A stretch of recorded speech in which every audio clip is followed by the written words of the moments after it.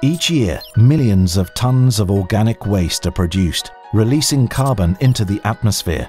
This and the burning of fossil coal are two of the main contributors to the carbon imbalance. Over 2.5 billion people have no access to safe sanitation. At Antaco, we developed a simple solution to these waste, energy and sanitation problems.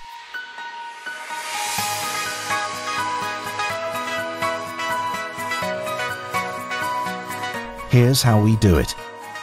Any type of dry or wet organic matter can be converted using our continuous process, including food waste, garden waste, straw, sewage sludge, harvest remains, and slaughterhouse remains. We mix these types of waste with water to make a soup, then heat this to 200 degrees Celsius and pressurize it to 25 bar. The chemical reaction naturally happens within 4 to 10 hours. At the end, the biocoal slurry is dried and turned into pellets.